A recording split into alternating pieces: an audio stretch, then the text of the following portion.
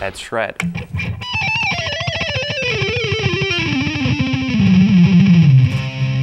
One more time.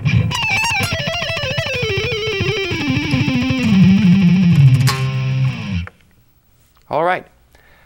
Try to take it to another level and connect different positions of 3-note per string scales in a similar fashion and come up with your own licks. Start off slow and accurate, then speed it up. Have fun. In order to truly master the fretboard, it is essential to delve into diagonal shapes. First, here is G Ionian played diagonally across the neck.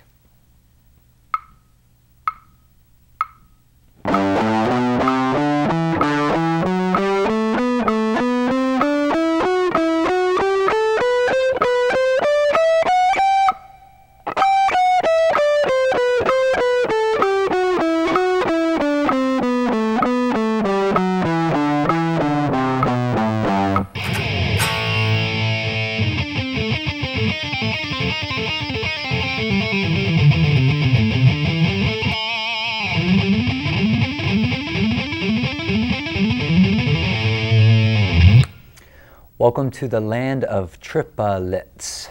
If you're into bluesy classic rock, this lesson will be right up your alley.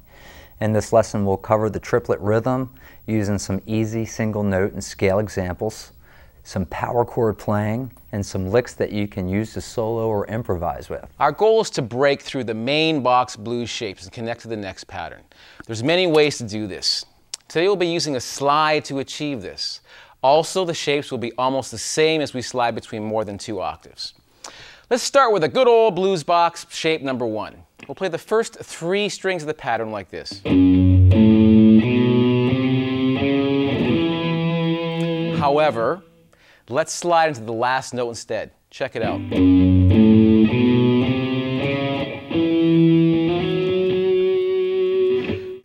This next topic will be dressing up bends with fast notes derived from partial chords. This is a big David Gilmour thing, and it sounds great. Would you rather bend like this? Or like this? Now, let's learn a little phrase that will nicely fit over the simple chords E and B. It goes like this. Watch.